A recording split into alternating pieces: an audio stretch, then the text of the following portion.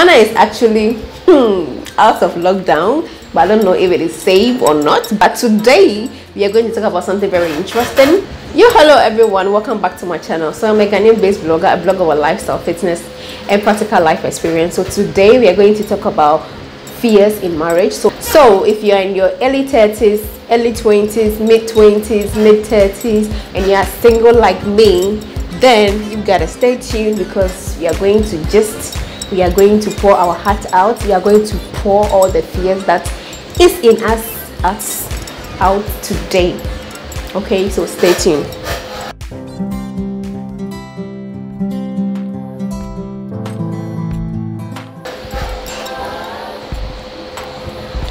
So welcome back once again, and today, background story, I have actually stayed with my sister for like 4-5 years, and she was married.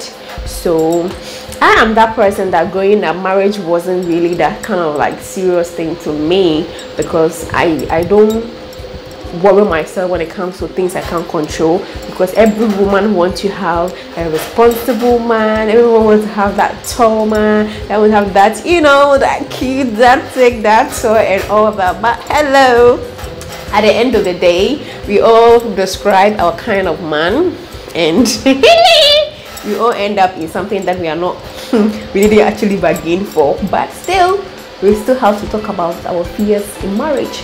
So if you are 30, if you are 25, 26, and then you feel like, yeah, marriage is not really my thing, I'm really scared of marriage, then sister, come and join me and let's sing hallelujah, hallelujah, hosanna, hosanna, hosanna. You know what, sometimes I feel like, let's go back to a background story. Living with my sister who was married, there's a lot of things that I encountered. But first of all, let me put this disclaimer out. You can't compare somebody's marriage to your future marriage. Neither can you compare somebody's life to your life, because everybody is wired differently when it comes to destiny. Your destiny is different from somebody's destiny. So whatever someone is going through, it could not be the same as you go through. I just wanted to put this across so that you don't say that, oh, Naneke is talking about what someone went through, so she might also go through the same thing. No, that's not what I'm saying. But myself, sometimes you meet that dude, that cute guy, and then she like propose to you, and then you go like, oh my god, he's cute, but marriage, no, marry, because marriage is something you cannot run away from it. But my number one fear when it comes to marriage is the misconception of submission when it comes to women. The Bible says a man will love the wife and the wife will submit to the man. But it is rather unfortunate that all the marriage counseling or all the marriage issues that I have heard or I have come across, they always preach women to submit. Women are not submitting, and I go like, hello, why are you changing what God said? God said, man, love your wife, women, submit to your husband. So why are you changing the whole scenario? The scenario is for a man to love a woman and a woman will submit. But men are disrespecting. Some men doesn't love, but they claim to be respected. That is something that I don't understand. And fearful enough, there are men who always have this misconception that women should automatically submit no matter what it is. But I just want to understand it proper, because I know that submission is a natural thing. It just comes naturally. When a woman is loved, automatically she submits. So you can't say that a woman should love or a woman should submit whilst the man is not submitting. And sometimes when I think about the whole thing about marriage, submission and love, it scares me. Is there anything wrong with that? Yeah, but I'm dealing with it, so don't come at me. Okay, all right. So the next thing that I'm I'm really scared when it comes to marriage is the fact that you need to ask permission everywhere you go. In fact, you're going to visit your family, you need permission. Buy anything, you need permission. Oh my god, in fact, your whole entire life you need permission to do everything, and I just don't understand. I need permission to do this, I need permission to do that. You know what, I have been single for 5 years. Let's put the gist out there.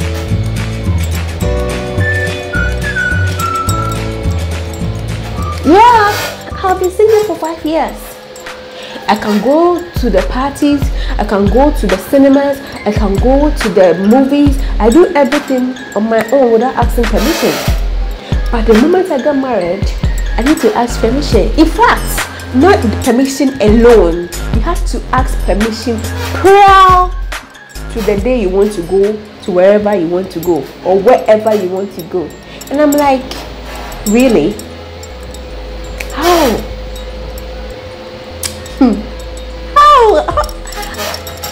Girl, how are you going to do that? Like, you know, but hey, it's all about adjustment. I know, I don't come at me. I know it's about adjustments. I need to understand the person needs to understand me. There should be love. Yes, continue preaching, that's true, but you have no idea how the transitioning is going to be when you have been single for a very long time and you get married, and at that very process you need to adjust, like fast forward to what your husband wants, and you do, of which it scares me, honestly. It scares me, to be honest with you. It does.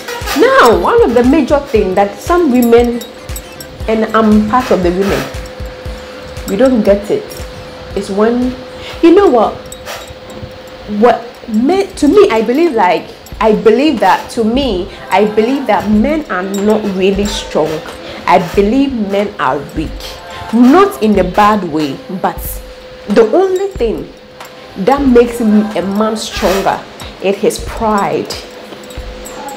And a man knows that whatever that I am doing, being it good or bad, especially when it is bad, the pride in that man will never allow him to say that I am sorry, or maybe yes. The pride in men prevents them to be vulnerable. And to me, I am moved by men who are vulnerable. There's nothing wrong to be vulnerable. There is nothing wrong with that. But my problem is some men are scared to be vulnerable because of their pride. And then the pride doesn't allow them. So they know that this thing, if I listen to the woman, it will help us as a couple. But the fact that the pride is there, he is not. And sometimes if I look around, especially leaving my house, and then the men that I am living with, that I grew up with, how they carry the pride, it's very scary. Now, the next thing that I also want to talk about is this. If you've stayed with men, you will definitely understand this one. I have been living with like 3-4 men in my house, and I see a lot of things, like, you know what I mean? Yeah, girls, yeah. I see a lot of things, and then sometimes you feel like one is coming and the other one is going. One is coming, the other one is going. One is going and someone is coming. So you ask yourself, like, if I get married, is this what is going to happen? Is it that men are not like competent with what they have? But you can't blame them. I understand, nobody can blame them because they are moved by what they see and they always want to explore what they see. But sometimes it's a bit scary when you know that a woman has visited a guy, they've done everything cool, pampered, and my brothers are very cool, like they are awesome, like they know how to treat a man, they know how to treat a woman, they know how to make a woman feel pampered and all that. But my problem is, then why can't they stay with just one person? And sometimes when I just sit and think about it, it scares me. It scares the hell out of me. And I'm like, God, is that what is going to happen to me? I know that is not what is going to happen to me because my destiny is different. Moving forward. Now, the next thing that I'm also saying when it comes to marriage is the fact that you don't have any space. You cannot say me. You always have to say us or we.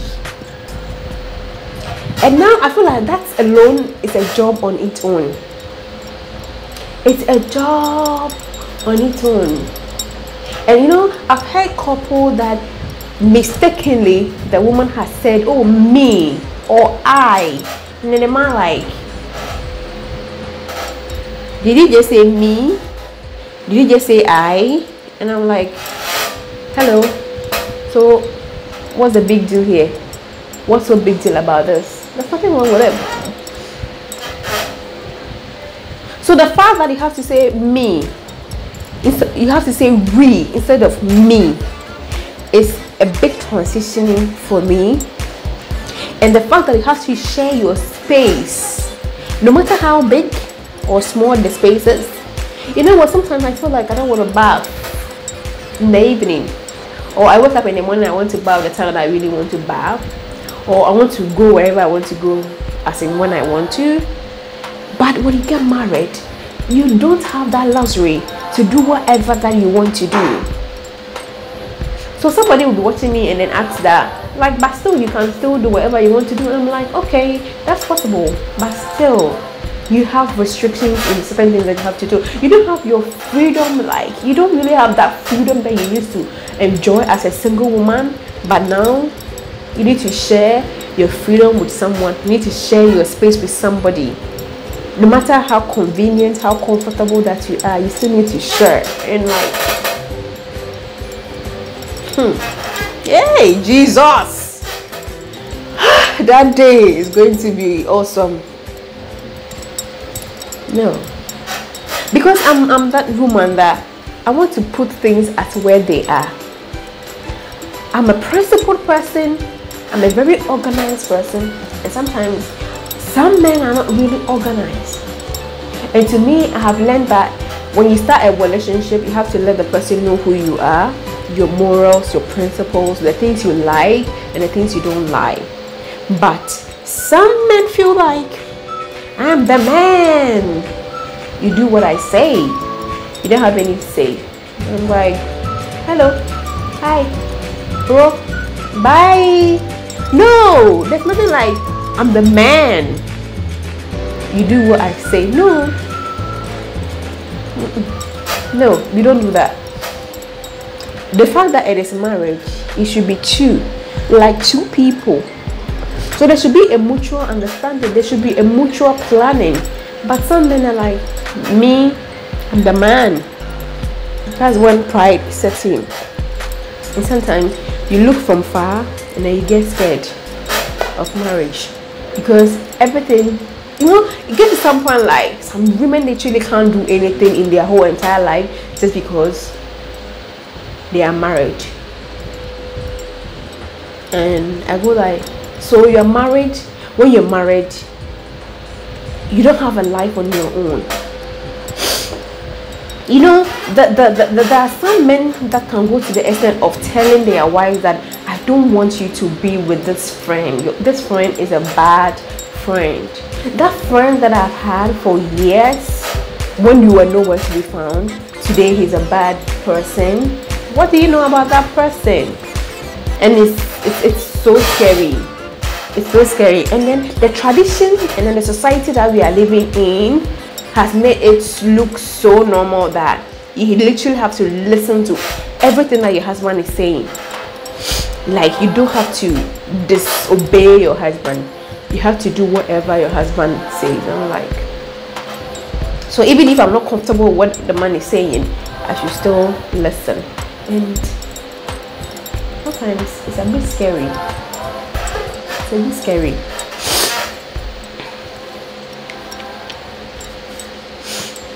Alright, so let's talk about the next thing that I'm also scared when it comes to, not me alone, but I think there's a lot of women are also scared when it comes to, you know, I'm a multitask person. I want to do this, I want to do that, I want to go here, I want to do this and all that. But the fact that I am not on my own, I am married. So I am restricted to what I'm supposed to do and what I'm not supposed to do. and that alone,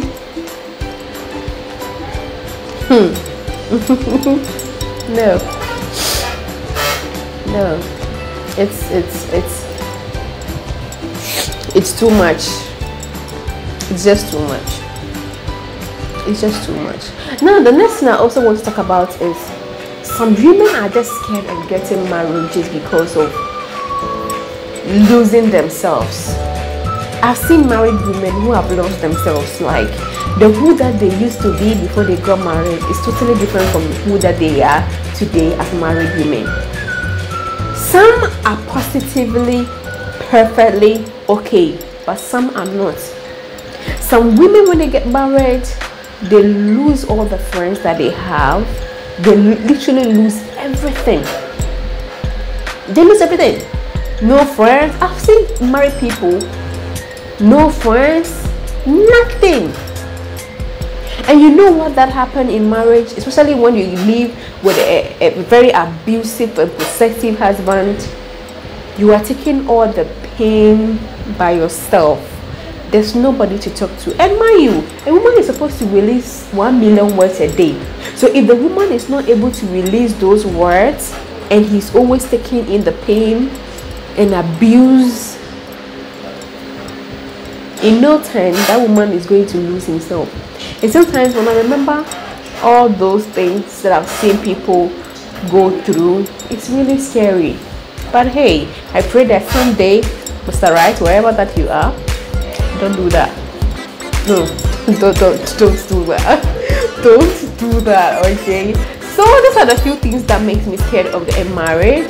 Not that I'm not going to get married, but I still advise that if you're going to marry someone, marry a friend, marry someone who understands you. Don't marry for any unnecessary reason, like money, like rich family, he's this, he's that. But I believe that when you marry the right person, you're going to have your freedom, you're going to have your space, you're going to be respected, you're going to be free and live the best out of your life. Because some people are married and still they are happy and they do whatever that they want to do. So there's nothing wrong with getting married, even though there are certain things that if you're single you're kind of like scared. But now, no, like you can definitely get married to somebody who will love you, who will appreciate you, who will respect you. And at the end of the day, the most fundamental of marriage is loving someone who will respect you, who understands you, who knows your vision and your dream and will support you, and life is going to be perfect. Okay, although these are my fears and I know some women are also going through this, so if you can relate, please comment down below and let me know what you think. So until we meet again same time, if you're gonna Ekua Ntsiful, please don't forget to like, share and subscribe to my channel. See ya, bye.